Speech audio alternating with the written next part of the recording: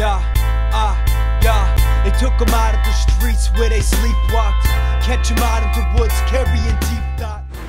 Yes, what he said, but what I'm really trying to say here is, if you need a rating endorsement, Coors Light is a great beer. It's pretty much better than Keystone, but I'll tell you, bang for the buck, Keystone is definitely better. So I would go with the Keystones, pretty much 50 cents a can. But this is, you know, it might taste just a little bit better, but it's too expensive. How does that taste?